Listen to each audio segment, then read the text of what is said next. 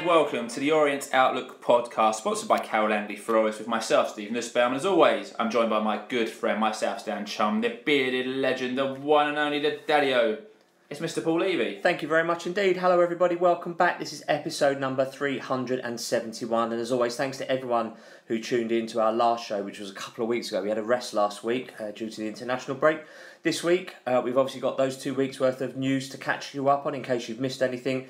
We've got two games. We're obviously the MK Dons game and obviously yesterday's game at Stevenage, and we've also got our manager Richie WELLENS waiting on the line to speak to us. So let's not hang around, let's just crack on. And as always, we start with a word from our podcast sponsor. We certainly do. The podcast is sponsored by Carol Langley Florists. They're based in Chingford and have served the borough of Waltham Forest for over the last 70 years. They've got a fantastic team there, can do anything: weddings, funerals, birthdays, anniversaries, Christmas bouquets and Christmas trees, which are coming up this week for you, and they offer all O's fans and staff 15% off, which is a great deal. So to get in touch, you can call John and his wonderful team. Give them a bell on 0208 529 4130, or you go and find them at their website www.carollangley.co.uk, or find the team on social media. They're on Instagram at Carol Langley Florists, they're on Twitter at Carol Langley E4, or you can find the guys on Facebook at Carol Langley Florist. Indeed you can. Do get your orders in for the Christmas trees, because they always sell fast with John because of the quality of those trees.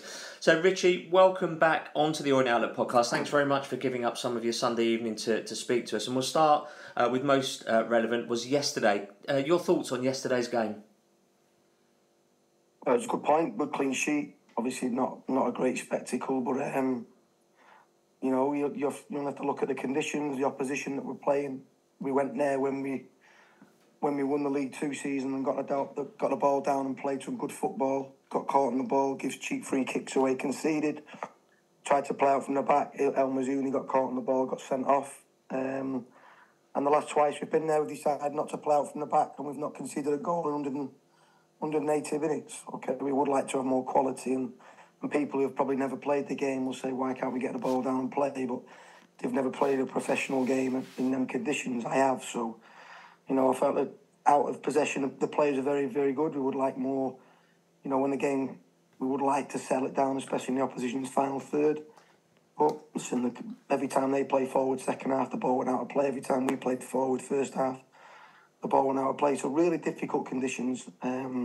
And the one thing in them conditions you don't want to do is you don't want to go 1-0 behind, because it's really, really difficult to chase. It was a couple of surprise results yesterday because teams went behind, and then when you try to chase again in them conditions, it's really, really difficult. So, yeah, pleased with the point. We don't have to go. And again, if you're playing them conditions in one of the big stadiums, if you're playing in one of, you know, a Bolton or a big stadium, the conditions don't really take that much effect. You still get a bit of a gale. But when you're in one of the smallest, if not the smallest stands in our league, then I don't know if you've ever been to Stevenage, but it's on the side of a couple of A roads, and it's open. It's really, really difficult. So proud of the players' effort and commitment, and like I say, it's part of a season. And when you play a 46-game season, you're going to have different types of games. We played brilliant this year against a couple of teams and got nothing. So today, the other day, was part of the ongoing process. They were trying to get 3 clean sheets in 4. We've only conceded 3 goals in the last 4 games, and it was all to Wickham are scoring 3 and 4 past everybody at the moment. So starting to keep clean sheets, starting to look more solid and building the foundations after obviously the first 4 games.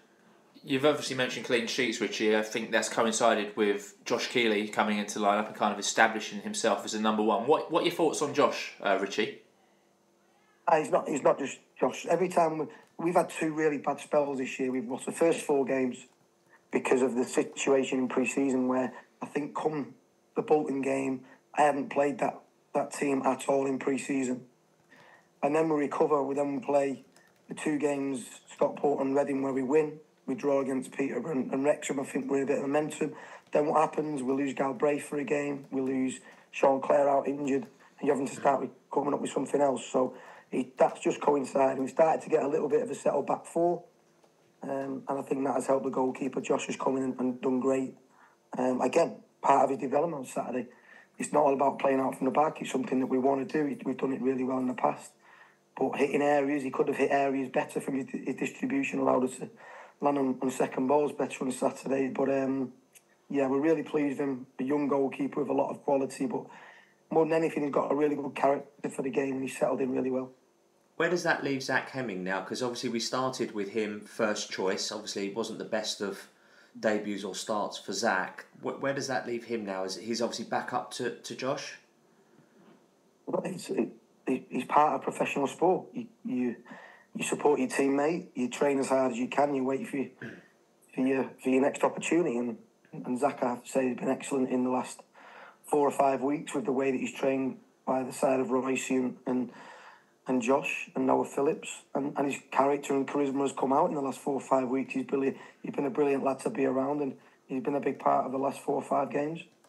In terms of the season so far, then, Richie, you obviously mentioned it's a 46-game season. I think we're 15 games in, so almost a third of the way through the season so far. What are your thoughts on the season? I mean, knowing you and kind of how ambitious you are, sitting here at 21st in the table, you can't be happy with, I guess, the league position, but in terms of performances, I guess you probably are. So give us your thoughts on the season, Richie. Yeah, I think there's a couple of things. That the first 4 games put us on the back foot straight away, without a doubt.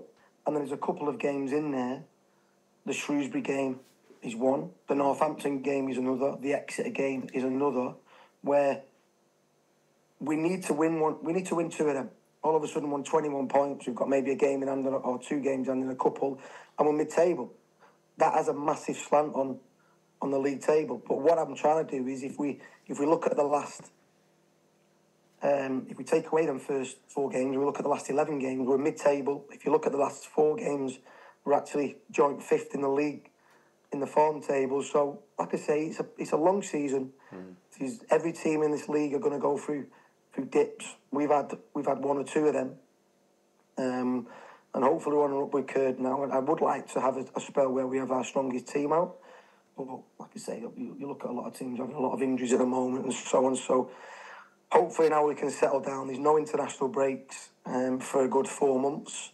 That's been a problem because when you're not playing for 2 weeks, I look at the game on Saturday. We was okay in the game in a lot of defensive aspects, but going forward we was off it. We only trained on Friday with Ethan Galbraith. You don't see him for 10 days, so it can be tough, them international breaks.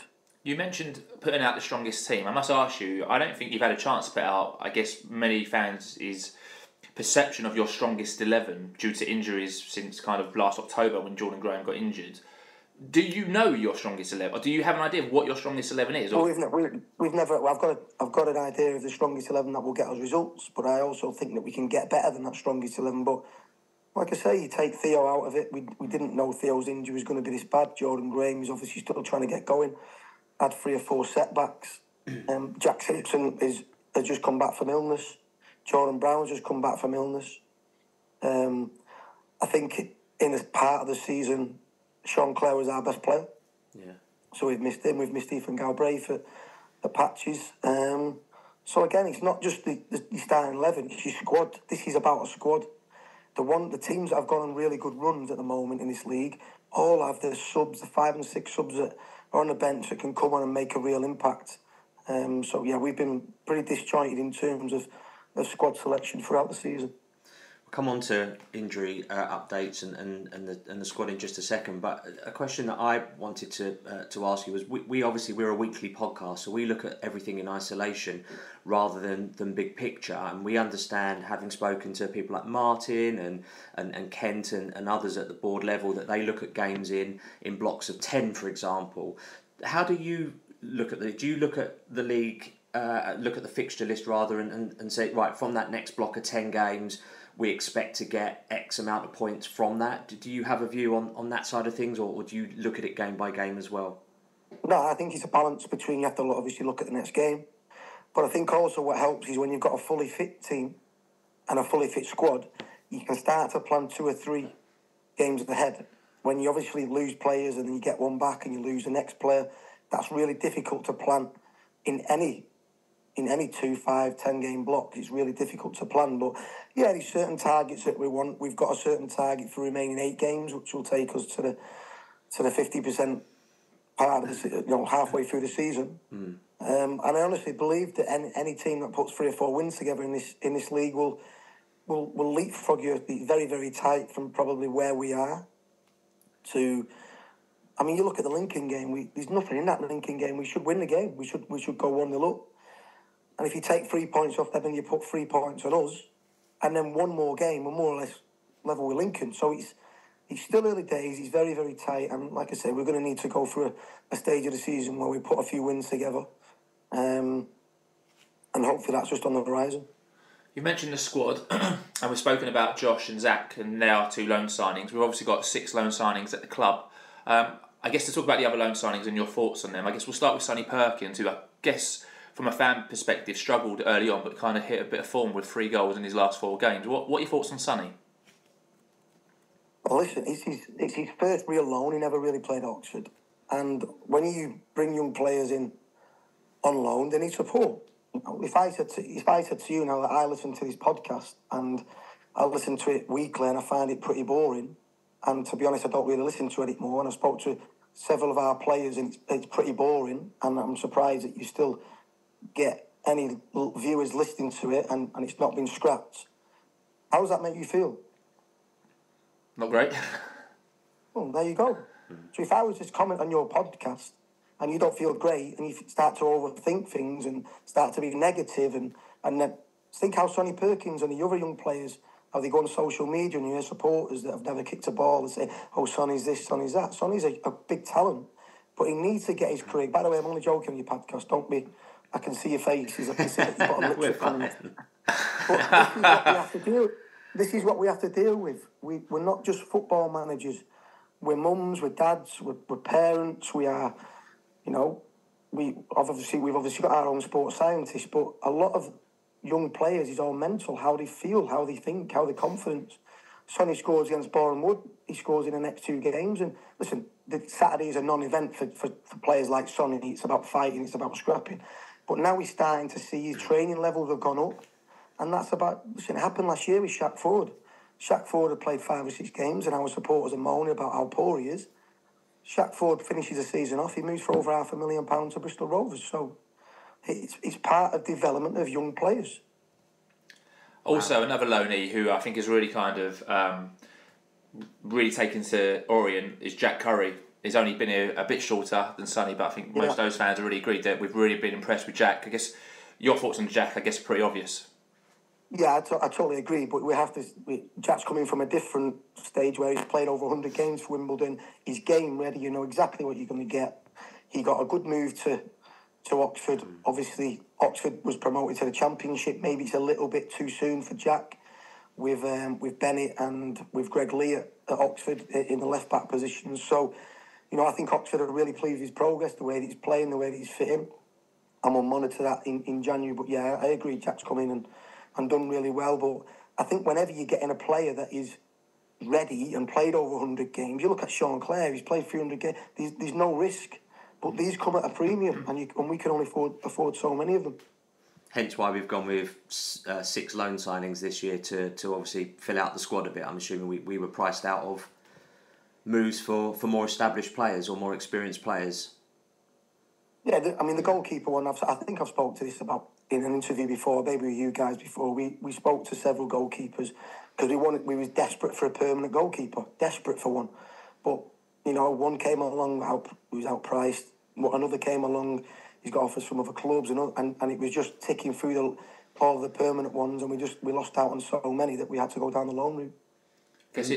No, sorry, I was just going to ask, on the fans forum, they mentioned that one of the loan signings is likely to sign for us, or we're likely to try and sign them in January.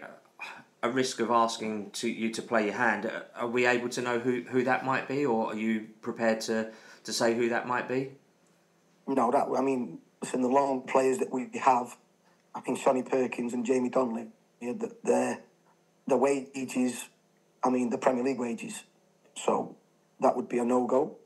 I don't know Oxford have just bought Jack Curry for £1 million. So they're not going to be willing to let him go for free.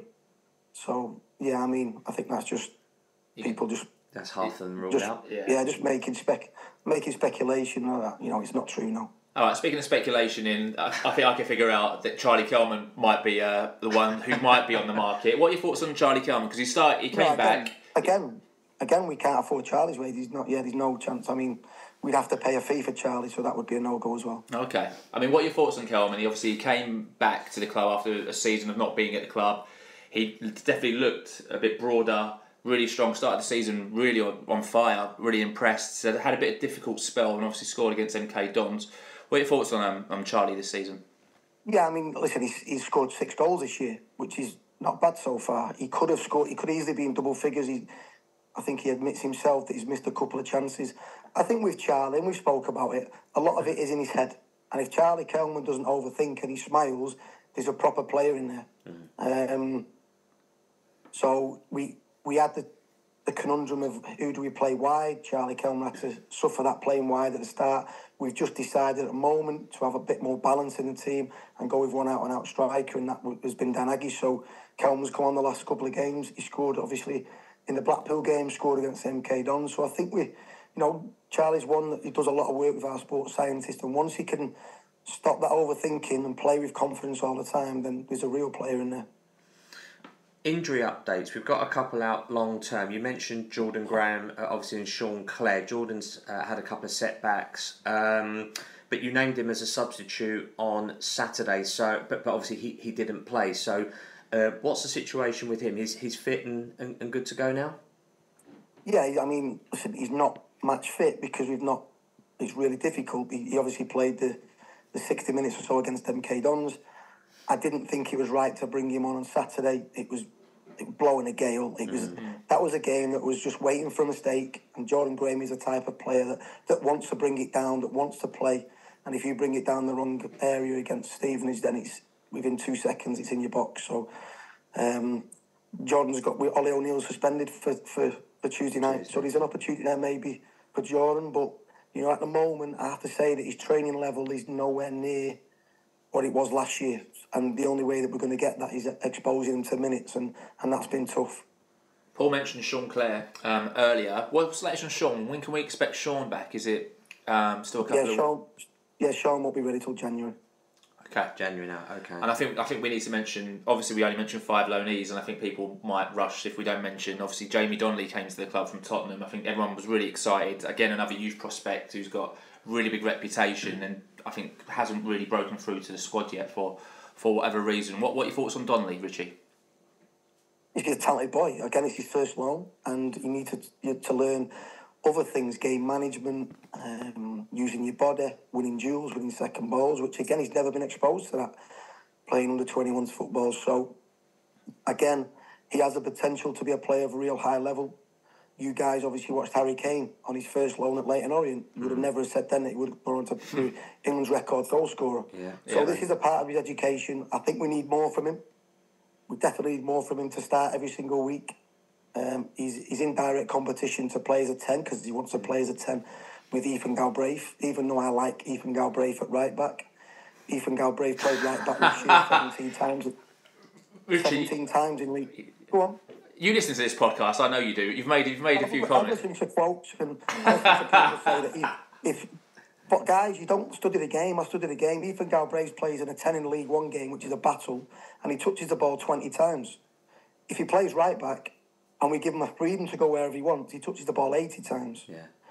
Ethan Galbraith played 17 games last year in League One at right back. We won 10 of them. But you guys know better, it's fine.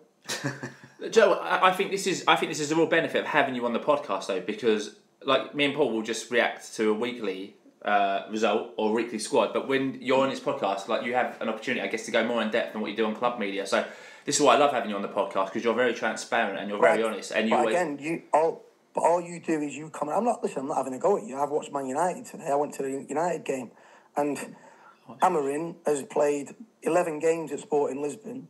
They win every single game 4-5-0. He can do whatever he wants because he's got the best players. He's got all the ball, and he can relax and he can play with his team because he's going to win. And if he goes 1-0 behind, it don't matter because he's 4 or 5 goals and he comes to Man United in the Premier League, and they're all over the shop today. They're all over the shop. So we have to watch games knowing that we are Leyton Orient in League One and not a Birmingham. So we need to be really, really adaptable in a lot of the things that we do. We can't just have one, and that's why I'm really proud of the players on Saturday. Really proud against them against Blackpool in the last home game. because I thought we dominated Blackpool for half an hour. We could have been 2 or 3 up. Yeah. Blackpool then changed at half time. They've got good players for this league. A lot of them have dropped down from the Championship 2 years ago, and they put us under pressure. So we need to adapt to that. We change to a back three. We press them differently. Players take on the advice brilliantly. They miss a chance just after half time, which could have brought it back to 1-1. Yeah. But then we take the game away from them in the last 20 minutes. We run all over them, and that's why I'm really proud of the players. We play a lot of opposition in this league where they play wing backs. So when you play against wing backs, invariably when you win the ball back and you push your wingers high, they then revert into a back five. So our spare players are our full backs. So I want Ethan Galbraith on the ball. So I don't play full back against the 4-3-3, and their wing is unbelievable, and I'm worried about him. So I play Ethan Galbraith right back against a back five where he can go in. He's got a freedom to rotate with the threat that on turnover they have no left winger stood out there. It's a left back. It's a left wing back coming from deep, so we have time to recover. And like I say, we've played 17 games last year. I think we won 10, drawn 3 and lost 4. So it's probably promotion form.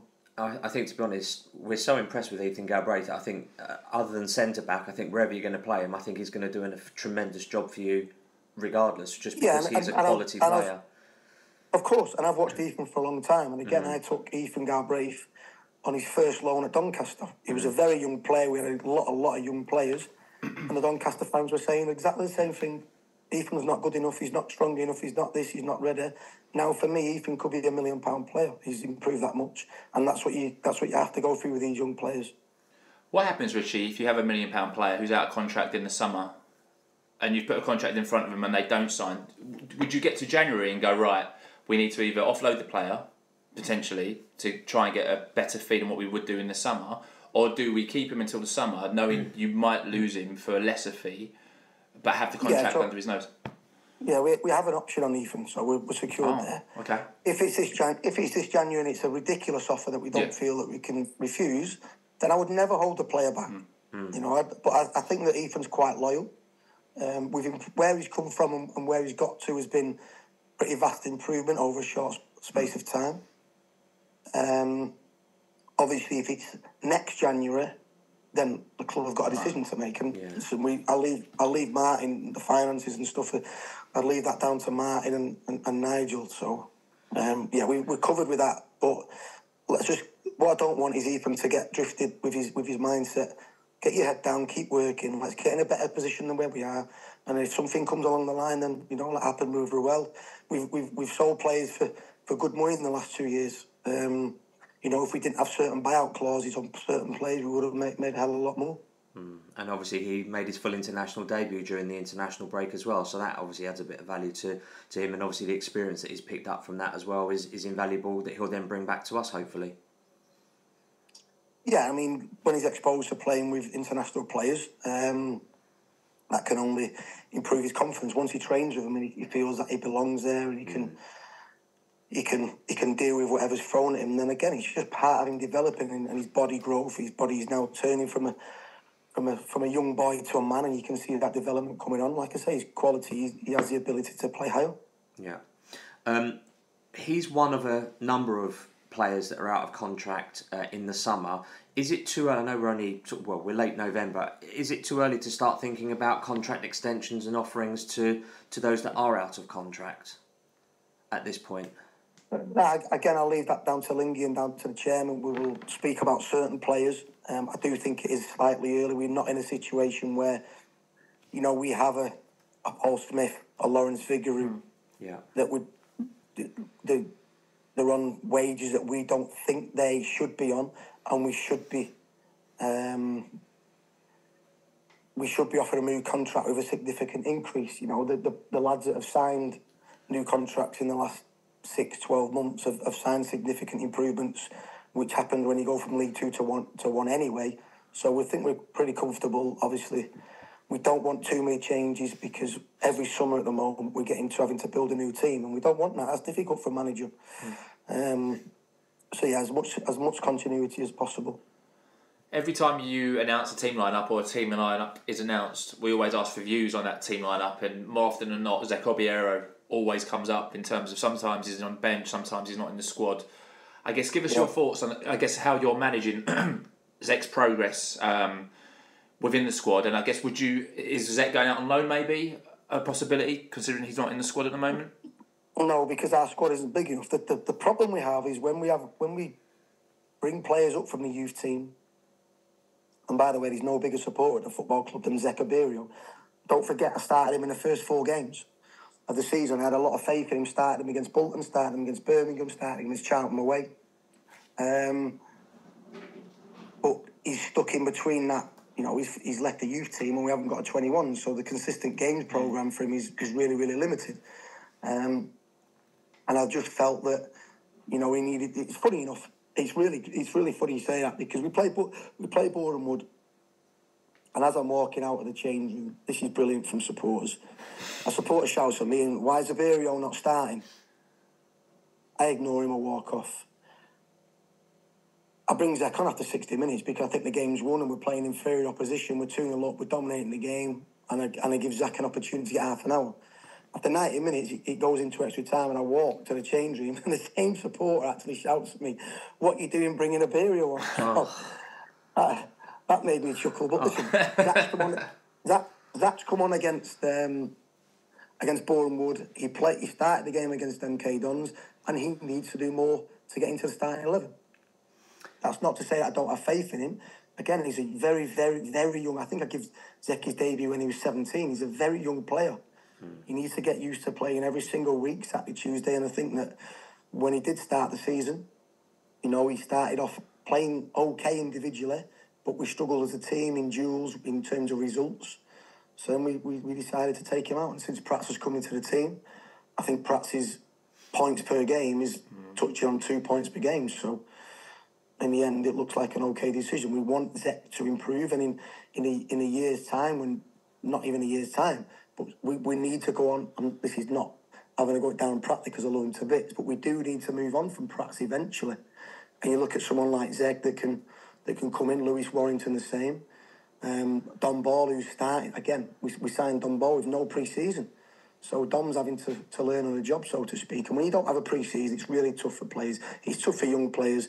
Dom's an experienced campaign, and he has to come off against Boreham Wood because, you know, he's struggling with concussion. But before that, he's actually got a touch of cramp against a non-league team. So he's took his time to get going as well. January's just round the corner. We touched on it a little bit on it a moment ago. Have you started thinking ahead to what recruitment business we might need to do in January to help move our season up the table? Yeah, I mean, we've identified what we need, but in terms of trying to get players and answers from players, yeah, it's impossible at this stage of the season because one is 5 weeks to go till the window opens, and then clubs will only make decisions on players if they can get what they want in. So clubs don't like to lose players in and around January. They'd rather keep them an overload on certain areas and keep probably 1 or 2 more players than what they need. So yeah, we will identify players, whether they'll be available or not, and whether they'll be willing to come is a different conversation. I think Martin Ling has come up, so I'll ask you the question about Martin Ling because we always have a few questions around Martin from fans who listen. In terms of your relationship, obviously he's the director of football, you're the manager. I guess what's your relationship like with Martin? I know it's strong, but I will always ask it anyway. But in terms of your relationship with Martin and the board, as strong as ever? Well, again, I don't know why people ask the question. Why should it not be? You know, if you would have said 3 years ago, when, you know, we potentially might go down to the National League, that in 3 years' time you're going to have won the league, you're going to finish 11th, and then you know what? You're going to come through some rough times and you're going to have to fight to finish 11th again. And you're going to develop players and sell players on for money. You're going to develop players like El Mazouni and Shaq Ford and Sol Bryn for other teams. And then you're not going to keep them. You're not going to sign them on a permanent. You're going to have to lose them, and then you're going to have to get new players, and you have to go through the same cycle again. You imagine how frustrating that is for me. Well, it's funny you mentioned them two, because them two, obviously, Oxford Middlesbrough yesterday, right? So Solbrin made his championship debut, and he just was on the bench for Oxford, and, you know, championship football. Yeah. Yeah, no, 100%. But it's lucky I don't get as frustrated as some other people, isn't it? So deep down I get frustrated, but you know what? There's a drive and a determination in me to get my head down and just work. So my relationship with Nigel has never been better. My relationship, and again, I'm the type of person, but it's quite easy for me to listen to some of your negative comments on here and go, you know what, when you text me, I just go, no, I'm not coming on. Because that would be, one, hiding in the corner, but I don't get too high. When we're going on that run last year, I don't get too high. So when we lose a few games, I don't get too low, and I don't let things get on top of me, because then that can impact the players. So my relationship with the board has been exactly the same as it has always been. You know, and I consider Nigel and Martin not only as professional colleagues, but also as friends as well. So yeah, listen. I'm black and white. I'm very honest, and sometimes I say things, especially in after match interviews, that when you haven't had time to think or calm down. But yeah, I think me coming on here and saying that relationship is as strong as ever, I think that's all you need to hear. Cool. I think the late great Justin Edinburgh put it best once. He never got too high with the highs or too low with the lows. And I think that's probably a good mantra for anybody in football to have, to be honest, because there's going to be some peaks, there's going to be some troughs, but it's about being consistent with your behaviours. So that was the kind of end of our questions. We had quite a lot of listener questions that came in as well. Garrico7 on Twitter asked, can you please ask if Richie foresees us getting Josh Keeley on loan again next season, or will we go for a permanent keeper? I don't know if that's too far ahead to think about. Yeah, no, it's a good question. But initially, when I was we played Tottenham in pre-season, we was aware of Josh, and I spoke to the agent, and the actual initial conversation was take him on a permanent, and that really was attractive to us, because we knew that we had Zach on a loan, and to get Josh in a permanent. But when we showed a real strong interest, and it was about to get done, Tottenham kind of changed it a little bit and was like, okay, well, we can half let him go on loan here, give him a new contract, let him go on loan. So if he's successful, we get the benefits of that. And I think that's, we didn't want to go all that way and then pull out at the end. So yeah, good question. I think Josh has a lot going for him, and he would definitely interest us on a permanent deal. Boatsy asks about Theo Archibald. Obviously, some really sad news came out about Theo Archibald last week. Boatsy asked, is there any option to extend Theo's contract into next season? Yeah, again, that would be left to Martin, because, we didn't know this was going to happen, but there was a chance that this could happen. So I think the club, like I say, Nigel and Martin are brilliant people. So we decided to give Theo a new contract on the same terms as of his existing contract, knowing that there might be a risk of him not playing this season. So I think that was, a brilliant gesture by the board. I'm devastated for Theo, because he's a massive part of what we've done over the last 3 years. He's a player that, you can press, you can play with a high tempo, he gets you assists, he gets you goals. And he's a brilliant influence in the changing room as well. So he's been a massive loss for us, and we want to look after him, but we also have to say that it takes a significant amount out of my budget with not getting obviously anything at the end of it. Yeah, that's fair, understandable. So I said that to a couple of friends, that it's a wage that we could have a player come in and potentially starting, but he is a great guy. We're in touch with him as well, and we wish him well. Adam H. Joseph 75 said, I'm going to preface this question by saying that I think Rich is one of the best O's managers in modern history. However, our attacking threat from corners is next to nothing. What does Richie put this down to? Well, listen, he's been there. We've worked on a lot of things, obviously. We've had several coaches that have tried to do it. Obviously, Alan McCormack is in charge of the attacking set plays at the moment. But for me, the two most important things are the quality of the delivery, which for me has not been good enough. I tried my best to sign a set piece specialist in the summer, someone who over the last 4 or 5 years has proven at getting assists not only from open play but mainly from set plays. But we lost out on two, and then the aggression that you want to show in terms of your movement and getting across your man or being physical with your men, and they're two areas that we haven't been good enough. It's a very, very justified question, and that's not just been this year. It's been we have some little spells where we actually really good from set plays, but then over a period of time, we've not been good enough. But you look at someone like West Ham last year, they're brilliant from set plays because you have Ward-Prowse that is putting it on the money every single time, and consistently we've not been good enough at that. I have to say that our defensive set plays, touch would have been, I think they're the best in the league this year, so that's been a positive. But yeah, totally justifiable question, and I agree with what he's saying. They've not been good enough. Pandemonium 1881 asks, where does Richie feel he needs to improve personally as a manager? Is it tactically? Is it as a people person? No, I think tactically we have to, like I say, I'd love to have a set way of playing every single week and never going to have to change. But if you play the same every week against some of the opposition that we play against, you'll get cut open. So you'll have to look at our defensive record. We've conceded 18 this year. 8 of them was in the first 4 games. So in the last 11 games, we've only conceded 10 goals. 3 of them was against Wycombe. So we're getting a lot of our out of possession stuff right. You look at the 3 goals that we did concede against Wycombe. Every single one is a turnover, and that's really difficult to get back in your shape, to get organised. It's been a quick turnover, and within a few seconds, the ball's been hit on our goals. So from open play, when we don't give the ball away in stupid areas, our defensive play has been really, really, really good. And again, the attacking play, a lot of it comes down to individuals. 1v1. Can you get shots off? Can you be expressive? Can you be imaginative? But yeah, like you say, when you're manager of one of the clubs that are not in the top 6 in this league, you have to be adaptable. You have to fight and scrap for every point. So I think that adaptability is one of our strengths, and the players have took that on really well.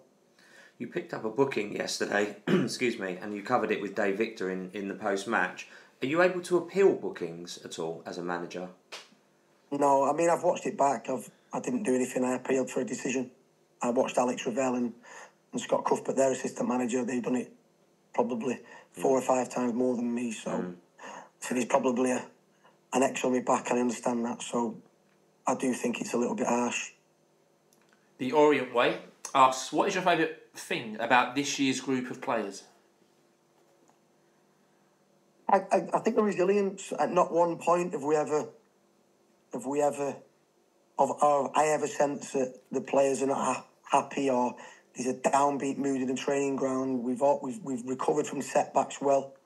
Like I say, the last 4 games, even though it's included the defeat at Wycombe, we've got 7 points from them. We need to just, we need another run of 7 points from 3 or 10 points from 4, and that will get us even more in the pack. So I think the resilience and the belief. There's still a growing group. Again, some of the players have not played with each other yet because of certain injuries and what have you. So I said it last year, and I'll say it this year. As the longer the season goes on, the better we will get. Who is one player from last season you wish was still in the team? I think that's an easy one, because I think Idris was a player that we tried to sign several occasions. It's really difficult now to get players that win the ball back. Everybody in under 21s football or developing players, you ask them where they want to play in midfield, it's a 6, and if they want to play a 6, they want to get on the ball and make the team tick over. If it's an 8, they want to get on the ball. If it's a 10, they want to get on the ball. There's very few players now that are brilliant at getting the ball back, and I think Idris, if he can develop his other side of the game, like moving the ball quicker, seeing pitches quicker, playing 1 and 2 touch, especially when you go up to the Championship, because that player's a little bit quicker, a little bit sharp, and I spoke to him on many occasions about that. But in terms of that possession and winning the ball back, he's a very, very good player. A Twitter handle who's an Orient fan but is Skolzy23OD says, how much work does Richie feel he needs to do for us still to be hard to beat but have a bigger threat when we get forward and create more chances from the possession we do have? Al, you're ever working. You're working as hard as possible. But when it comes to strikers, it's really difficult to coach strikers, because you identify certain weaknesses in opposition. You identify certain movements that can hurt centre-backs. But then with strikers, it's certain feelings, it's certain timing of movements that they need to feel themselves. So yeah, we're working with Kelman, we're working with Aggie, we're working with Perkins, we're working with DJ all the time. And I think once they get into to top gear, we've seen little signs of it. We've seen, obviously, Stockport away, Blackpool at home, where we could have scored 5 or 6. We want more from them, and we think they're capable of more. Doyle Hooper asks, would love to hear Richie talk about in-game coaching. It's interesting to hear you give instructions to players during the game, but sometimes players look to you for instructions on set pieces. How difficult is it to balance trust in the players with the need to coach in play? Yeah, it's something that I don't want to do. In terms of the set plays, they're not looking at me, they're looking at Alan, because they just want reminders of where he should be. They should already know where they'd be. But sometimes the players are obviously learning, getting used to certain things, and we need to remind them. In terms of, listen, I managed Swindon, and I managed Swindon for 40 odd games in a season, and I never sat on the sideline. I watched from above, and I would go down once or twice in the first half, maybe once or twice in the second half, because I had the best players in the league. We scored 4 or 5 most weeks. We had goal scorers with 2 strikers, scored 40 between them, and it was a really fluid machine. And it was similar. The in-coaching wasn't as much in the League Two season because we had better players. We're still trying to get players that are getting acquitted to this level, And I think the in-coaching, go and watch Pep Guardiola, go and watch these top guys do it, and listen, maybe Pep wasn't doing it as much the other day because he got beat 4-0. But, Pep's actually going on after games and he's coaching the opposition players sometimes. So, it's something that the players over time will get better in it, and then the need for us to the micromanage, if you like, we don't need to do. But in certain times, I think we need our support. I've watched you a few times. We sit in the south stand behind the goal to your right as you stand in the dugout, and we watched you quite a few times. You're quite active from the touchline. Is that because they're not following instructions well enough, or because you've seen something different that you need to get your message across? Or not at all. So when we work on, let's say we're working on playing out, we will identify 2-3 things of the opposition, and we will tell the guys how to play out and what movements to make, and it'll be going really, really well. Well, then what happens? The opposition change. So with experience, you start to work certain things out. Go, well, they've changed now. Sometimes with younger players, they keep trying to do the same things, but the opposition have changed. So that's not going to work. So it's up to us. And sometimes you imagine trying to shout on when there's thousands of people making a noise and the players can't hear you. I've played 700 games. I've managed for over 300 games. My experience tells me that, okay, if he moves there and he does this, we can play out in another way with the way that the opposition have adapted. So that's the story behind that. Sometimes the players, we set out a certain way and it's working, but then the opposition change. Good answer. All right. Yeah. We've got a few questions from the forum before we let you go, Richie. Not being left to face now. We've got Red in the Face, who says, thinking back to August, to what extent did you anticipate just how difficult the first third of the season was going to be for the team? Well, I think everybody, when the fixtures came out, everybody kept telling me how tough the first 3 games was. But again, you look at this league, it's tough. So the guys that have come down from the Championship, big clubs, big budgets, the guys that have come up from League Two, probably we couldn't have handpicked 3 worst teams in terms of size of budgets to come up. And then you look at the mid-block of clubs that we finished in and around last year. Charlton have had another go to an existing squad that was huge anyway. Bristol Rovers have spent about over £1.5 million on transfer fees. You look at Wickham, had a right go, load of experienced players.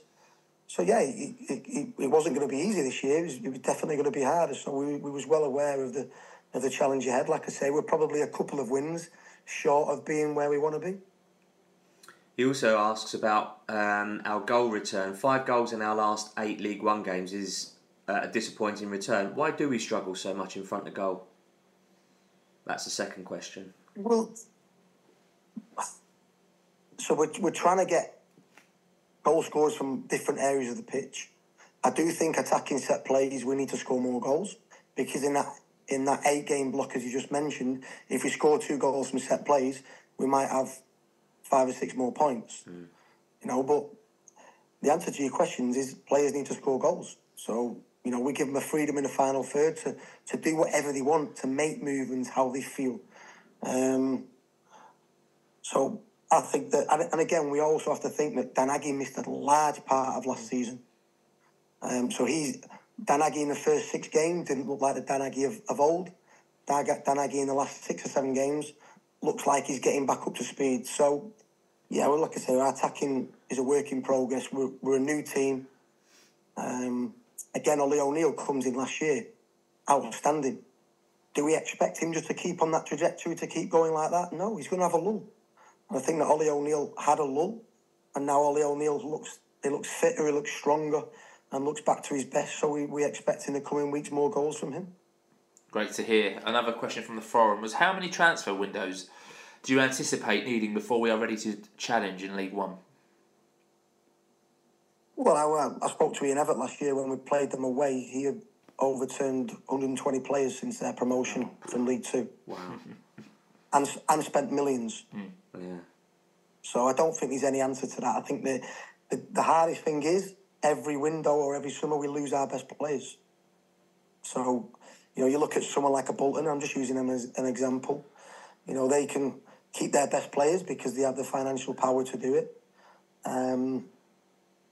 And primarily they're not, you know, as reliant as a loan system as what we are, because our loan system, the way we've used the loan system, the way Lingy's done it over the last 3 or 4 windows has been brilliant. Hence the players are now playing in the Championship, some of them. You know, Bolton can keep their best players and add 2 or 3, and then keep their best players and add 2 or 3. Whereas what we've done in probably the last, definitely 2 summer windows, you know, we lose Hector Cipriani. Again, everybody tells me that Hector Cipriani is not good enough to play for us. You know, and our fans have a go at Hector Cipriani. Hector will probably move for 2 or 3 million in the next window. If he doesn't move on a Bosman, then he'll go to a top Championship club. We lose Hector, we'll lose El Mazuna, we lose Shaq Ford, we lose Paul Smith, we lose Lawrence Vigouroux. Whereas a club like Bolton would have probably kept them, you know, and they've just added layers and layers on top. So, and the players that we've recruited are good enough. It's just that we need to get that continuity back, the way of playing, the understanding of our game, and obviously get them used to League One football, which takes time. A few questions came in from another poster, Oreo, on the forum, who said, we find ourselves in the bottom 4.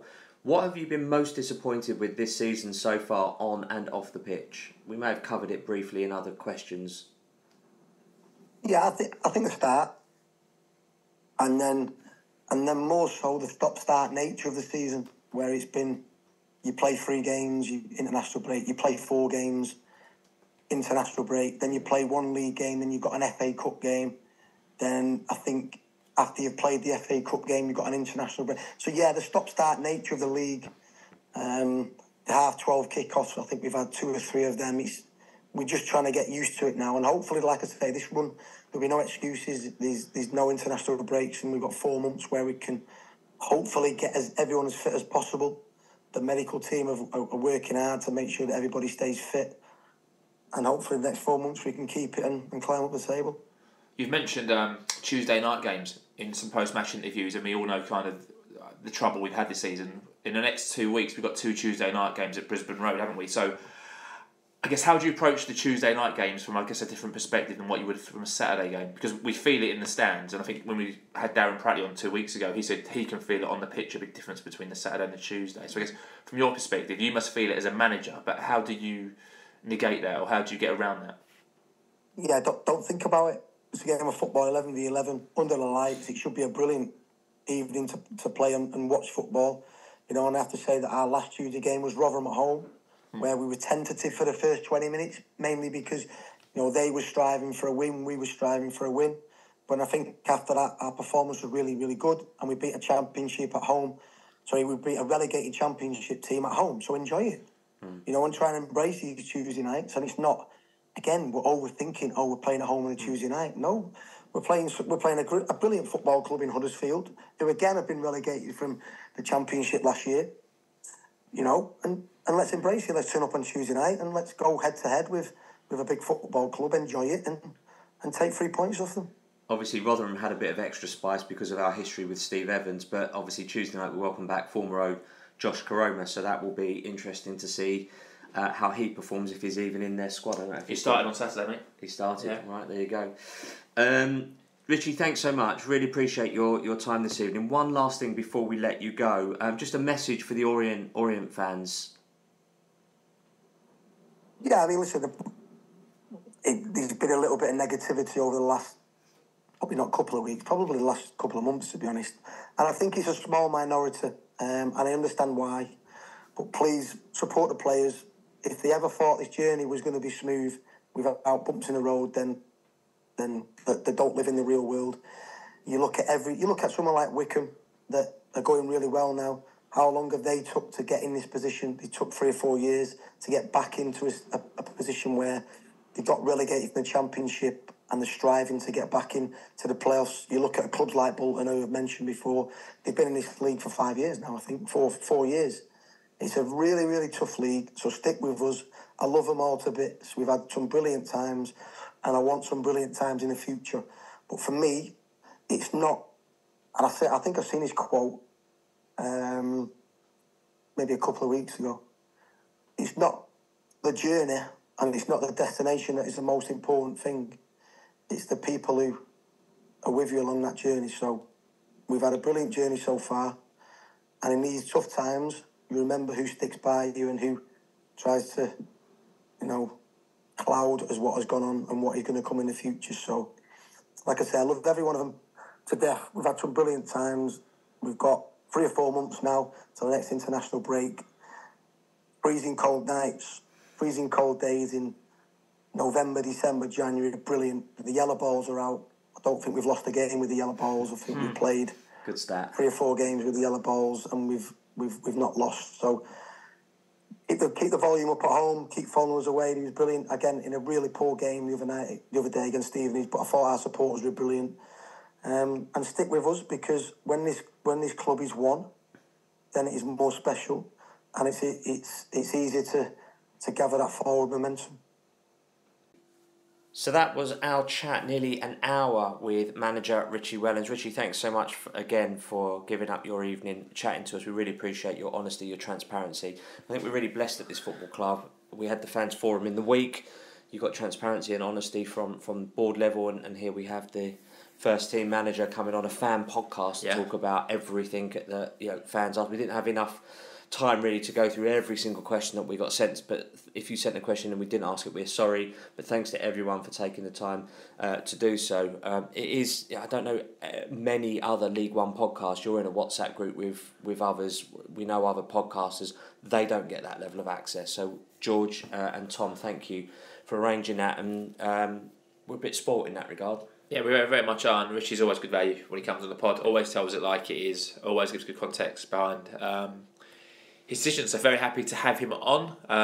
Thanks to the media team. As Paul said, obviously, I think most people know this. There is a media timetable, so we can't speak to people at the club as much as what we'd like to, as much as you'd like to hear them. So we have to respect the way the club rolls those out. But always good to hear from Richie, and obviously the next interview hopefully be fairly soon.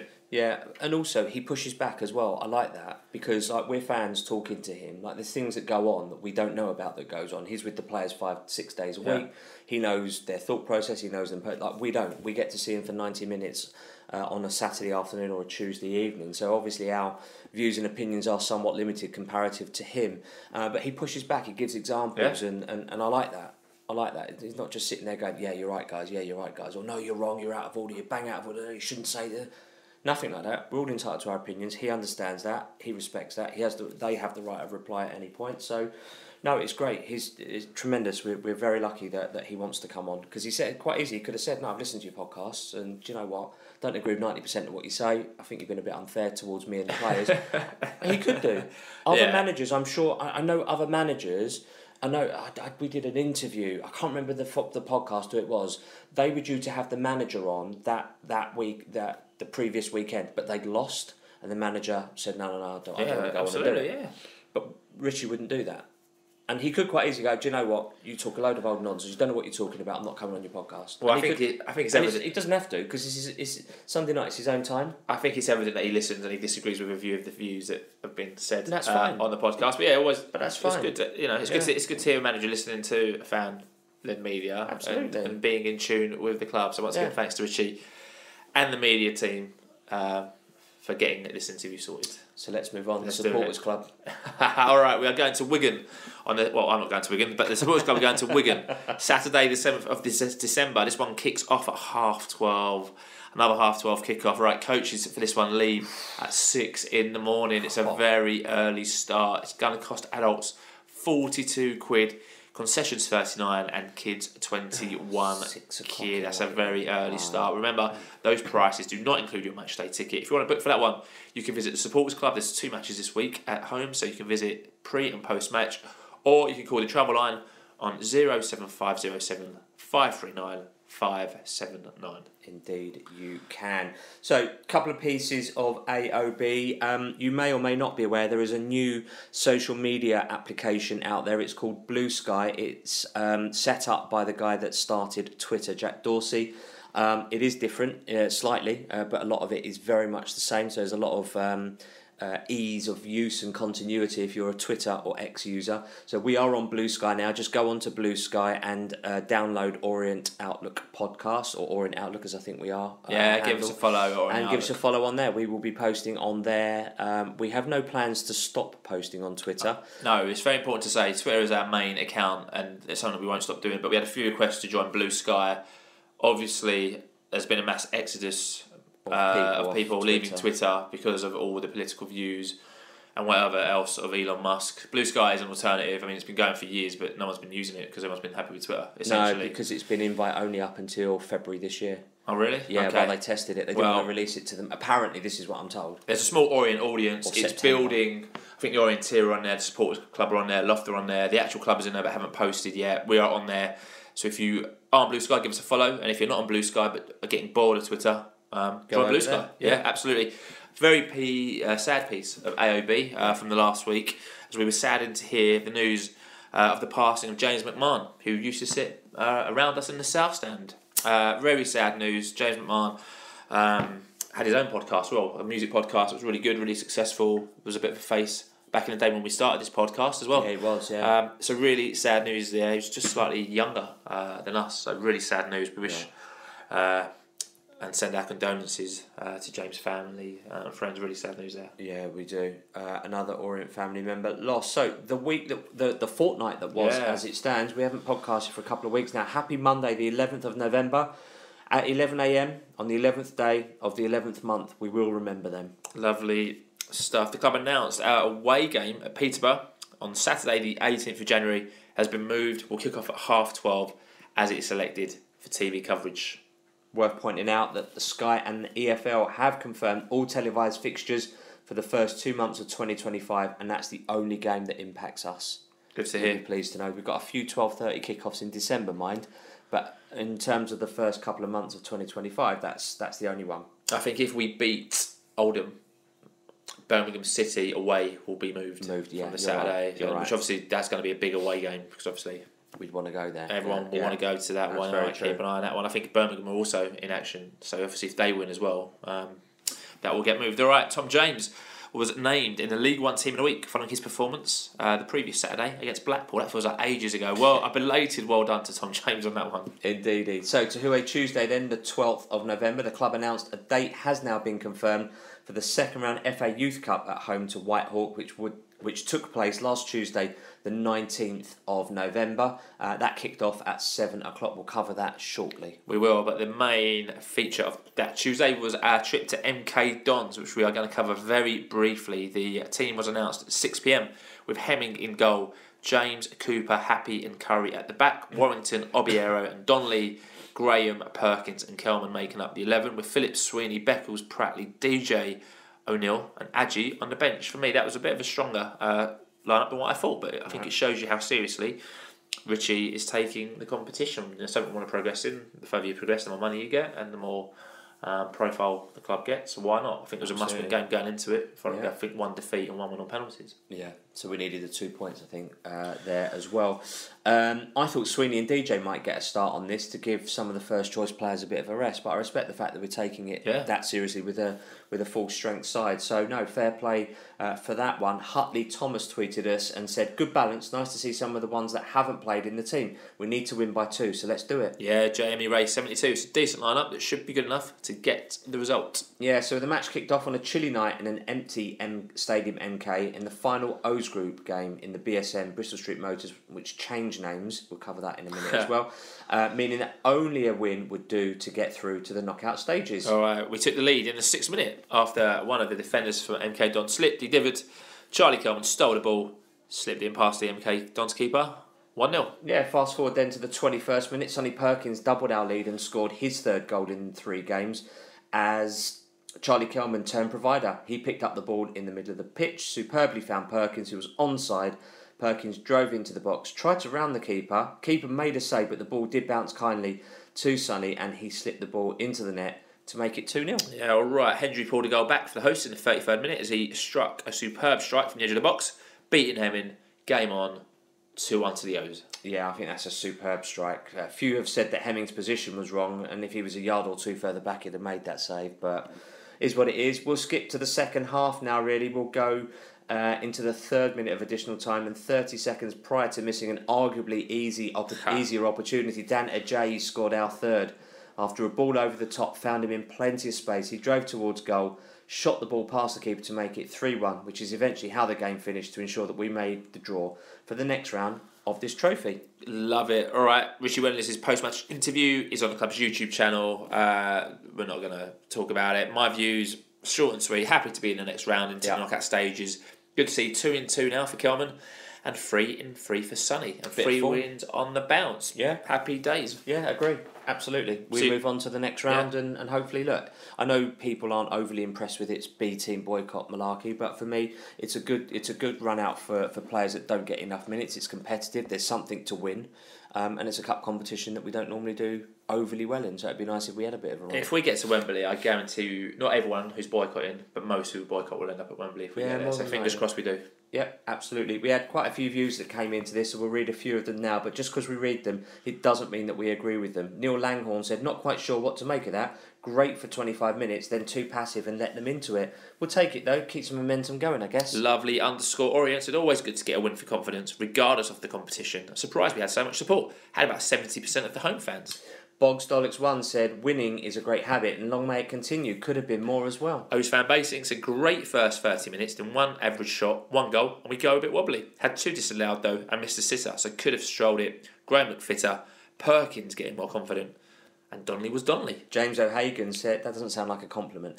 James O'Hagan said, "Another solid performance. The real test will be a stronger team than what we've faced in the past 10 days. But we should be confident after the last 2 wins. It took a minute, but happy Perkins is finally showing what the committee saw in him." And the final word of MK Dons away goes to Orient Fan TV, who said the most pleasing thing about tonight was the forwards all scoring again. Confidence must be sky high for them. Not a lot of fans like this cup for obvious reasons, but a cup run is a cup run. International break has come at the wrong time for us, I feel, but well done to all involved.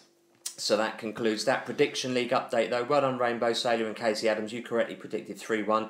Extra special well done to Rob JB 1974 and Wheeler _6 who correctly predicted the scoreline and the scorer, so one scorer, so you get 4 points. But Theo Archibald, Enriched NM, Jamie PD, LOFC, Jason Kilby 5, Take a Bow. You all correctly predicted 3-1 and you got 2 of the scorers, so you all get 5 points. We'll do a top of the table roundup later in this podcast. So well done you guys. Yeah, really good. All right, live podcast. We've got a new follower on Blue Sky, Bazal73. Welcome to the Orient Outlook podcast on Blue Sky. You get a shout out as you follow us live whilst recording. Wednesday the 13th of November, the club announced that Charlie Pegram has now joined Tunbridge Angels on a 3-month loan deal. He was at Welling earlier in the season, so good luck Charlie, go get him Tiger. Absolutely. And I hope you have a great 3 months there. Indeedy. Tuesday the 14th, nothing to report, so let's move on. Alright, Friday 15th of November, the club announced that ladies manager Danny Martin has left his role with immediate effect. Danny put out a short statement on social media. He said, "My journey at Leyton Orient has been fantastic and one I will always be proud of. It feels like the right time for me to step away, to spend more time with my family and enjoy watching my daughters play this beautiful game. I'd like to thank the fans for their unwavering support since I joined, and I hope this club can go on to achieve great things. Yeah, wish you all the best, Danny. I know you've achieved great things with the ladies' side. Wealdstone announced that Sam Howes has returned to us following an injury he picked up last week, which would also mean his loan spell will come to an early end. And I have to say, the announcement that Wealdstone made was very, very complimentary about Sam. Obviously, we got him from Wealdstone, so they know him, and he'd done quite well for them. I think they're at the bottom end of the National League table, so at the wrong end of the table, but he put in some very important performances for them. So, and I think I saw a picture of Sam Howes. He'd taken a picture of his leg. He'd had a procedure done, so he's now all strapped up. So we wish you a full and speedy recovery, Sam. Yeah, get well soon, Sam. Dan Happy on the Friday was announced as the player ambassador for the Meshuggah. So well done, Dan. Good yonta for the Friday. That's the Jewish supporters group that was created very recently. Ethan Galbraith was an unused substitute in Northern Ireland's 2-0 home win against Belarus, and for me that's the third game in a row he's now been an unused sub. It's going to get better for Ethan Galbraith, don't you worry. It does, but I wrote that at the time, so I was a bit like, what's the point of going? Like, if you're going to get called up for your country, you're going to go whether you played or not. But I just can't help but think that he's travelled all these miles, trained and all that kind of stuff with other people rather than with us. I get it. You wouldn't turn it down. Absolutely. Well done, Ethan Galbraith. On Saturday the 16th of November, the Young O's win Youth Alliance League action. We're away at Cambridge and we took the lead in the 18th minute as Hanbury cut the ball back to Divine Samuel, who made it 1-0. The lead was short-lived as the hosts equalised in the 24th minute, and despite both teams creating chances, no further goals as the points were shared. So well done there to the Young O's for their point. Yeah, although the O's weren't in action, there were a number of League One games played, but as none of the teams below us won their matches, we remained in 20th position. Yeah, we certainly. There's a few bigger teams playing actually. It's quite surprising. Bolton played, and a few like the ones you expected would have been called off, like were actually in action. So it's a bit of a busy League One calendar that weekend. All right, Sunday the 17th of November. As always, we get an update from LOFCwomen.com. So last Sunday, the O's ladies played against Camden and Islington United, a fellow Greater London Premiership club, better known as Candy. Oh, I like what they've done there. It's very clever. Yeah. This was a second round tie in London's Capital Cup competition, and Candy haven't won a single game since goodness knows when. They have lost all 20 league games last season and have lost all 7 so far this year, and a 5-0 defeat to a new Leyton Orient side meant they keep their record intact. Not a record they really wanted to keep, but four first half goals starting in the 10th minute pretty much demonstrated the gulf between the two sides. The second half saw a free-flowing game, but as a contest it was really already over. A hat-trick by American star player Stephanie McCaffrey and 2 from fans' favourite Portugal's Lilian Almeida were the high points, but it was mostly one-way traffic through the game. Got to hand it to the folks at Candy. Many teams would have called it days long ago, but they continue the good fight. Good international presence there for the ladies, America and Portugal. From the touchline, it looked as though O's female development officer Olivia Worsfold was calling the shots. The starting 11 included 4 new recruits: Sophie Kelly, Jade Keogh, Gemma Baker and Carly Balfour, all highly rated and experienced players according to the man in the know, Larry Peterson for LOFCwomen.com. Man on the touchline who said they looked bloody good. There you go. That covers the ladies then. So we move on to last week, the 18th of November. Ethan Galbraith started. Well, hey, for Northern Ireland. He played 89 minutes in their 2-2 draw away at Luxembourg as they topped their Nations League group. That's such a complex... Oh, it's ridiculous. Arrangement that they've got there. I can't even tell you how England get on, and never mind Northern Ireland. But they've done it. They're in there. They've topped their group and they're through to the next stage, shall we say. Yeah, well done. Tuesday the 19th of November, the youth team were in FA Youth Cup action, second round at home to Whitehall, lined up with Freddie Norman in goal, Rhys Jussie, Andrewan Hajini, Eddie Wright, Aaron Archibald, Philip Chinedu, Aaron Sterling, Dan Carter, Divine Samuel and Abdi Mohammed. Zach Hanbury made up the starting 11. Yeah, he certainly did. Zach Hanbury put the O's ahead in the 21st minute. Dan Carter extended our lead 14 minutes later, and Divine Samuel added a third in the 39th minute as the half ended with the O's in a commanding 3-0 lead. Abdi Mohammed made it 4 in the 51st minute, Adnan Hajini made it 5 in the 65th minute, and Divine Samuel bagged his brace, and Orient 6 in the 68th minute. But White Hawk were awarded a penalty in the 73rd minute, but Freddie Norman stepped up and saved the spot kick as the O's saw the game out to win 6-0 and progress into the third round. Superb from the young O's. Well done, chaps. Absolutely, well done. However, there was some bad news as in the evening. Theo Archibald took to his Instagram account and announced that he has suffered a setback to his left knee during his recovery from his anterior cruciate ligament injury, which would need further surgery. And he also confirmed that he wouldn't be back this season. Yeah, so Theo said, I had been feeling good and was beginning to get excited to get playing again. The situation has changed again and it's a tough one to take. But your support and love for the last 8 months has been what has driven me into darker times and I appreciate it a lot. This is terrible news and we wish Theo a full and speedy recovery. We're heartbroken for him because he was making such good progress. Len M4 tweeted us and said, I hope he can still have a decent career when he comes out of the end of this, a class player. Ian Hutchinson 08 so gutted for Theo. He was looking forward to him coming back and giving the whole team a much needed lift. Hopefully we'll be like a new signing next season. Best of luck with the operation and recovery, Theo. Yeah, Gorillas 1985 said, definitely need a new winger in January now. Shame for him. I'm sure the club will support him. Arcoral 1972 said he's most probably done now football-wise. Can't see him kicking a ball at this level again.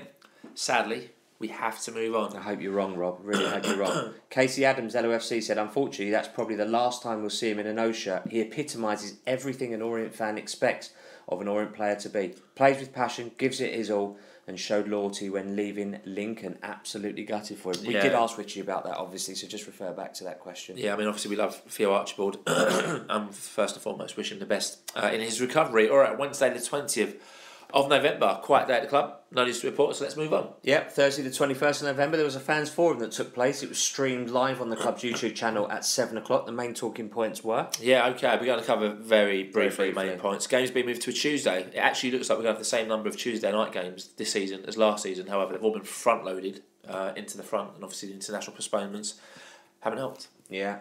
Scouting and recruitment.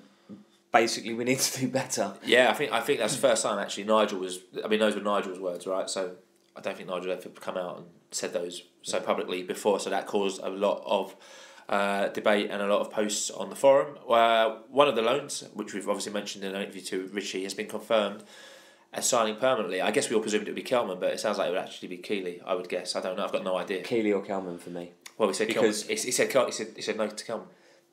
That's what he says publicly. Okay, all right. But for me, I don't know how long Kelman's got on his contract. Out in the summer. Out in the summer, so they're not going to get much of a fee for him. I know he's under 24, so it'll be a Bosman, it'll be a tribunal ruling, so that he's not in their squad. Number one.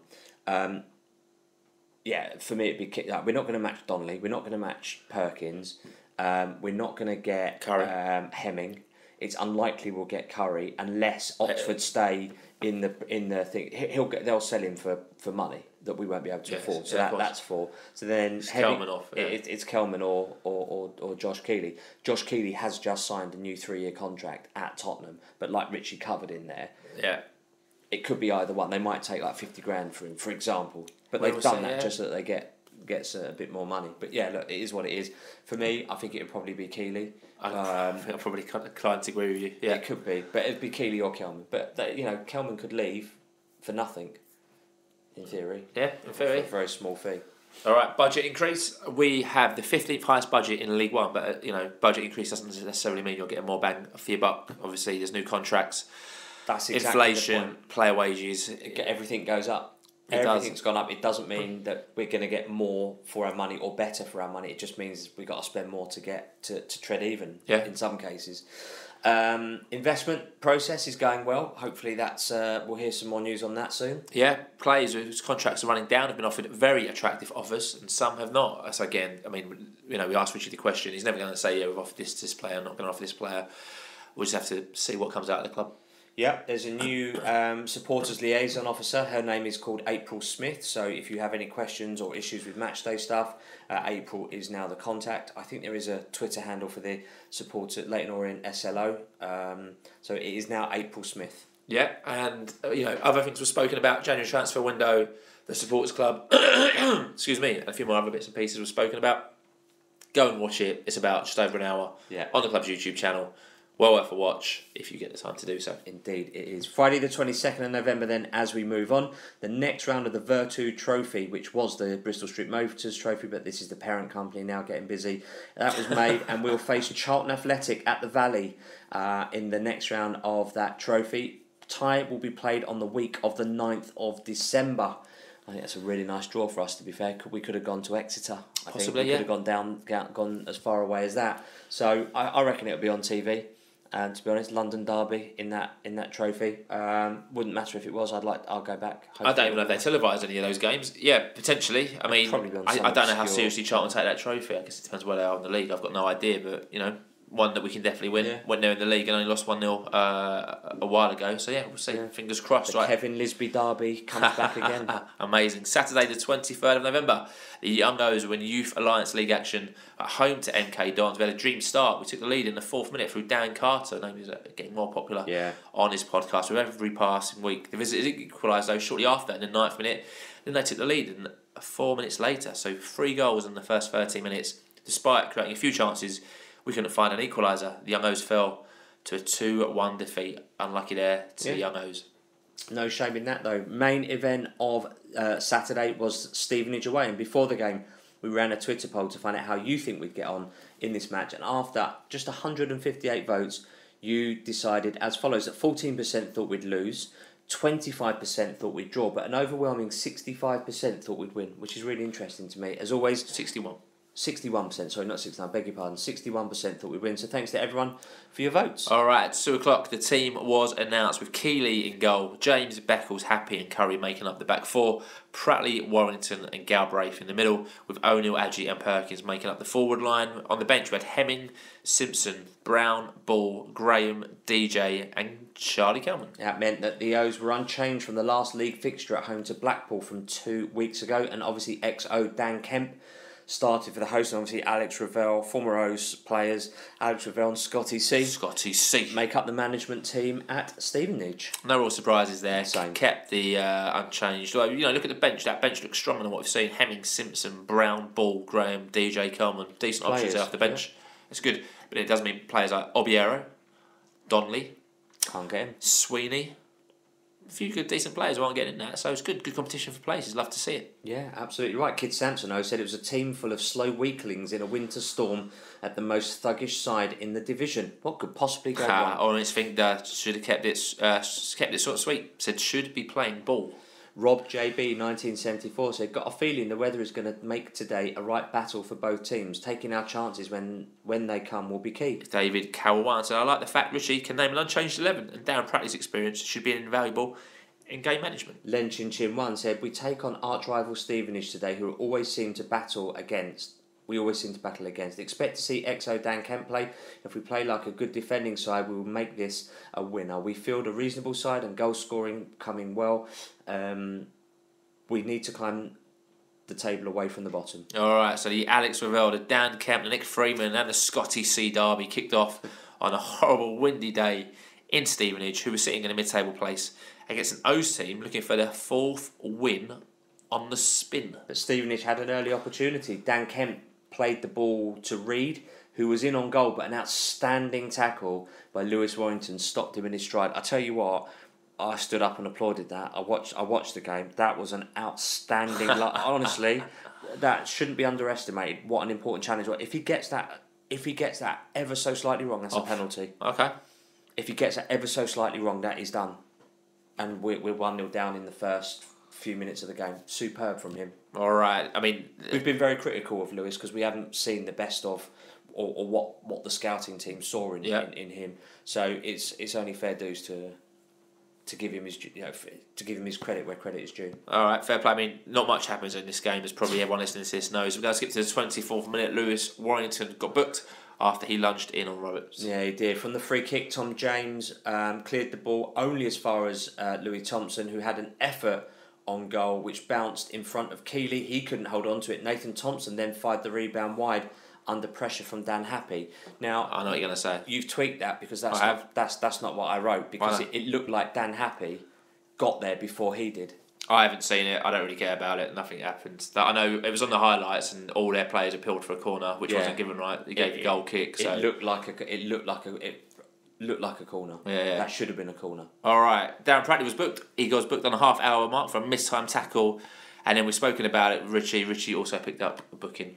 Yeah, I should just point out as well, I think Keeley being a bit critical, I think he should have done better and held that Okay. that last chance, and then we wouldn't be having that conversation as well. But I know it took a late bounce in front of him, but he still should have been ready in some way, shape or form. 38 minutes on the clock now. Superb piece of play from the O's as Tom James was under some pressure at right back, but made some room, lofted the ball down the line to Sonny Perkins. That was a superb ball, who was in loads of space, but his cross was cut out. That was great from Tom James. He had to turn back and kind of almost without looking up, he's literally just sent it down the line. Bosh. Perkins was in plenty of space and he drove forwards. Really good passage to play that. All right, a minute later, Omar Beckles made a tackle. He prevented Reed from getting away, so... Blinding tackle out by the sideline. If Reed nicks that past him, Omar sliding and Reed's on his way. He's gone.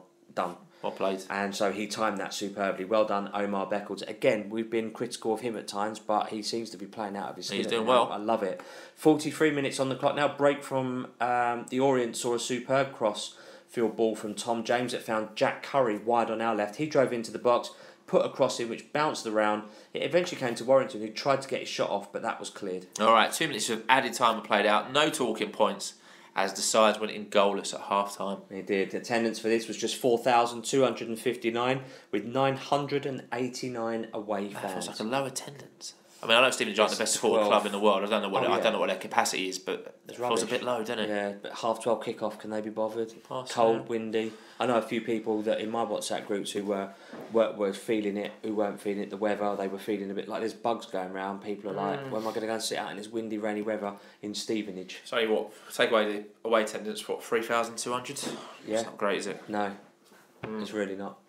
I thought that was a poor quality half. Both sides really cancelling each other out. I know the wind probably played a massive factor in that as well. I thought Stevenage I don't think that. Stevenage edged the possession and the shots. Somehow they had 52 or 55% possession, which I didn't see it being as much as that. But yeah, they definitely had a few more attempts on our goal than us on theirs. All right, a few tweets at half-time. Paul at Red Rum. So I know it's always hard work playing Stevenage, but surely even with these conditions, we need to keep the ball on the deck. Noah Biero on the bench is shocking. Obviously, Richie has come here for a draw. No, obviously not. John P. Leach said, football the Stevenage way. Push the player, tug the player's shirt, a slide kick to the ankle, hit the deck and claim a foul. Referee falls on it every time. All right, no changes for the O's at half-time. Fast forward to the 58th minute as Louis Thompson put in a cross, got caught in the wind and almost caught Josh Keeley off guard as the ball hit the top of the crossbar. Yeah, but Keeley had it covered, so that's all good. Don Ball came on to replace Lewis Warrington in our first substitution that happened in the 59th minute. All right, shouts for a penalty for the home team in the hour mark as Danny Kent went over in the box. Nothing given, play Thankfully, on. absolutely. 63 minutes on the clock, we made our second sub as Charlie Kelman came on to replace Sonny Perkins. All right, nothing really to talk about in a game that really didn't have anything going for it until the 81st minute as a corner came in from Stevenage, found a head of List who headed over, thankfully. In the 81st, yeah.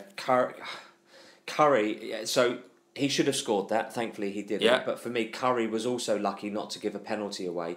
He wrestled his man, literally wrestled him to the ground. I know it doesn't show it on those highlights, but maybe the club's extended ones will. But yeah, that was poor. He needs to be really careful on things like that, because if you get a referee who pedantic, you lose a game based on a silly piece of behaviour there. Ollie O'Neill was booked for not taking a throw-in where it should have been in the 84th minute, and that was his 5th yellow card of the season. All right, so he's out for Tuesday, as Richie said in his interview. On the 90-minute mark, Don Ball was fouled about 25 yards out, upstepped Tom James. Everyone with bated breath was watching, and his free kick, though, was saved by Cooper. I think that was our first attempt on target, from what people were saying. Yeah. Well, yeah. 3 minutes of additional time were played. Nothing further to mention. The referee brought the game to an end, with both teams having to settle for a point after the match finished goalless. Obviously, we do get Richie WELLENS post-match interviews from Dave Victor. We've heard enough from Richie on this podcast. We heard his thoughts on the game earlier. So if you want to listen to that one or view it, you can do so on the club's YouTube channel. All right, league table in that draw means the O's have fallen a place to League One. We are now 21st. We've slipped into the bottom 4. Although, worth pointing out, we've played 2 games less than Crawley Town, who beat Rotherham 1-0. So now Crawley are only 1 point and 1 place above us, although we have 2 games in hand over them. So as it stands, we've played 15, we've won 4, drawn 3, lost 8. We've got 15 points and quite a healthy goal difference, actually. All the other teams around us have got minus double figures in goal difference. We've got -4. So nothing to be sniffed at. It's a bit of Legende. You watched the game on Sky. I did, yeah. Give me your views. It's dreadful. It really was. I feel like it's like 90 minutes of my life that I really won't get back. But I can't appreciate how difficult the conditions were because I wasn't there. I was sitting on the comfort of a couch. But I thought both teams cancelling each other out. I thought they might have slightly edged it, to be honest with you. I really like their right back as well. Very athletic, very strong, very clever. And I'd take Pigiani into our back four as well. He was tremendous. He bossed it. He does the ugly stuff really well, the hard stuff really, really well. That being said, I thought Dan Happy and Omar Beckles were outstanding. Dan Happy, Marshall, Dan Kemp, Omar Beckles went out to Reed, who was a pacey, tricky, dangerous little player. But they both read the game really well. They marshalled the back line really well. Curry and Tom James were on it as well. Keeley did well. And that's 4 unbeaten for us now, which is absolutely respectable. Clean sheet and a point on the road. Stevenage are doing better than us. I'd rather be in Stevenage's position than our position. And, look, if you're not going to win, just make sure you don't lose. Yeah, and you do that by keeping clean sheets. It's a shame we've dropped into the bottom 4, but we've now got to make, as you pointed out, our 2 games in hand over Crawley count now so that we can move up the table. Yeah, I mean, my views are quite short and sweet. I mean, the point away at Stevenage, I think we all would have taken it before the game, right? I think, people might not be happy with the performance, but at the end of the day, I think all you need to know is we took the point. Yeah. Fair play, got away with it. I think you have to respect it. I will say, I think I'm concerned about the other teams around the bottom. I think we've got enough quality to get out of it, but you look around the bottom and you go, Burton probably won't get out of it. Other than that, Cambridge are on a really good run, actually. I didn't realise what a good run Cambridge are on. They started awfully and have really improved and picked up a point yesterday. And the one who really concerned me actually is Shrewsbury, because Ainsworth is a much better manager than what people give him credit for. Shrewsbury won't get relegated. I think he'll get them out. They beat Birmingham yesterday, and his whole mentality is small club, big ambition. He's done exactly the same at Wickham. He'll get Shrewsbury out of that without a shadow of a doubt in my mind. And you look above the relegation, go Crawley, you'll expect to fall into it. And other than that, you've got Blackpool, Rotherham, Wigan, Northampton, who are on 18 points. Yeah. So it's tight. I don't think we'll get relegated, but I think. But we're only a point. We're only a third of the way through the season. Like we keep saying, it's a marathon, not a sprint. So look, we win one of our games. Most other teams above us have played 16 games, so we've got a game in hand over them. We win Tuesday night. We go up to 18 points. That puts us. If we win 1 or 2-0, that puts us in 16th spot. A difficult game. Huddersfield we'll talk about 5th in the league. I'm talking about like it's a given. It's absolutely obviously not. But we move from 21st to 16th. We move up 5 places with that win.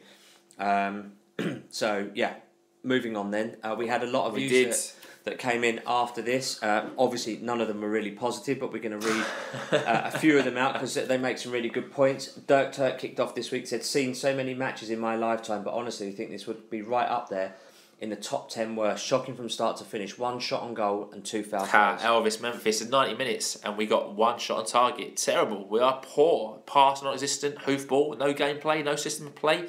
Even more concerning. Richie only believes in 2 hours of training per day.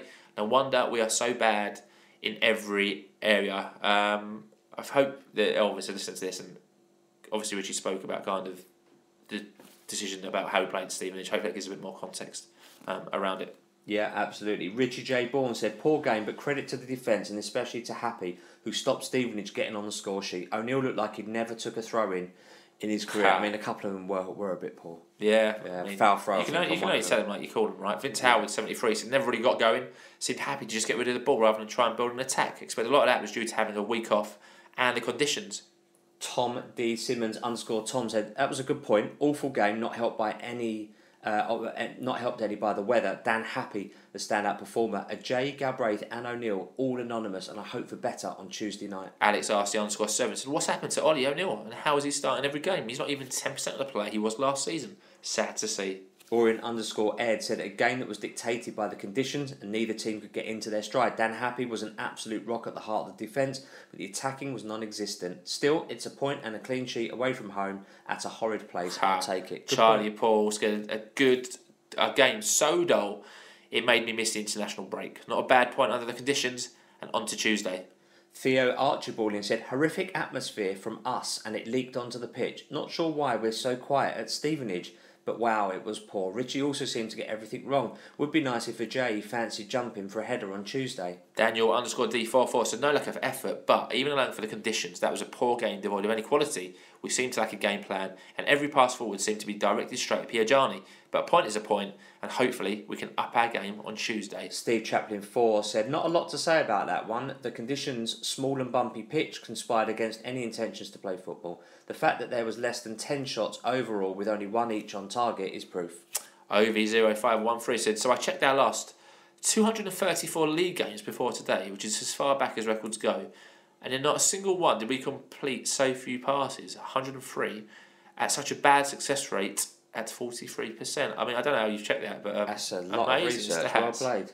Garrick07 said, we did well to stand up to the physical battle. In these types of games, you're hoping to hit them on the break, which never happened. Easy game to lose. A point isn't the end of the world. Yeah, good tweet. That final word this week goes to Aussie LOFC, who said, that was a game I'll remember forever. Didn't feel like we were in control at all.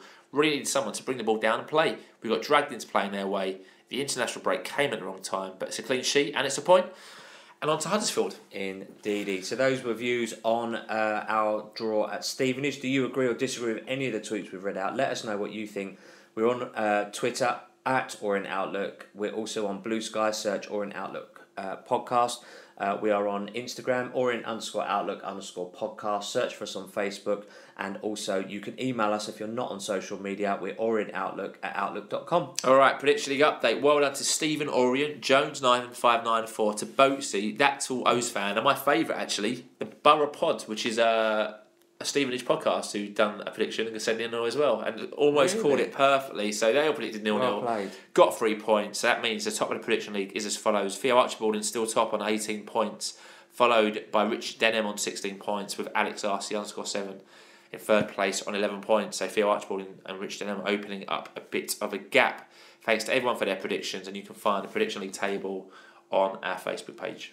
Yeah, absolutely. So let's move on to Sunday the 24th of November. Big ladies update after today's match. It was a very new look Orient women's side who faced Comet WFC at Buckhurst Hill in a Greater London Premier League match. The Comets arrived with the reputation of being joint favourites for the league title this season and were the clear form team, having won their last 4 games convincingly. Orient, on the other hand, had scant opportunity to train together as a team containing no less than 5 new faces and a change of leadership after the recent departure of the head coach. All right, in blustery conditions, it was the ladies in red with the braces who spent most of the time in possession. Lily Almeida blasted a shot inches wide within the first minute, with the O's defence looking bulletproof. New striker Callie Balfour cut open the Comets' defence in the 17th minute, but was upended before she could score. So up stepped Steph McCaffrey, who made no mistake from the penalty. 1-0 to the Orient. Yeah. 22 minutes, Comets won a free kick and scored directly from it. It was a worldie, or the wind took it to the top corner. We're not sure which, but the scores remained level at half-time despite the O's exerting most of the pressure. Going off piece there, the Tottenham ladies played West Ham yesterday at Brisbane Road, and one of the Tottenham ladies, I don't think she meant it, put like a 35-yard one into the top bins right in front of the south stand. Unbelievable goal. Really? Yeah, if she meant it, no. Didn't really seem it, but an absolute stunning goal in there. So second half continued in the same vein with several O's players getting half chances. Our person of the match, Callie Balfour, was replaced by top striker Leanne Bates, and it was Leanne who took less than a minute to accept the McCaffrey pass, thumped in the winner to make it 2-1 to Orient. Comets showed what a tenacious, fit and able squad they are, but never really carved out a clear-cut chance. We think this is a measure of a much improved midfield and defence qualities as delivered by Riley Whale, Jade Keogh, Sophie Kelly and Esme Lancaster. Keeper Delaney Saville looked confident between the sticks, and so our ladies managed the game to the final whistle without a mishap. This will raise eyebrows once the rest of the league see the result. Orient have turned the corner. All right. Next week it's Greater London League action away at Luton Town. You can go on to lofcwomen.com and all the updates, information and league intel is on that website for you. All right, let's wrap this up. 1 hour, 33 minutes, 53 seconds. Bumper pod, fantasy football. All right, top of the Orient Outlook podcast Premier Fantasy League is Darren Mulhall with his disaster O's, 773 points. He's leading Stuart Coleman in second place.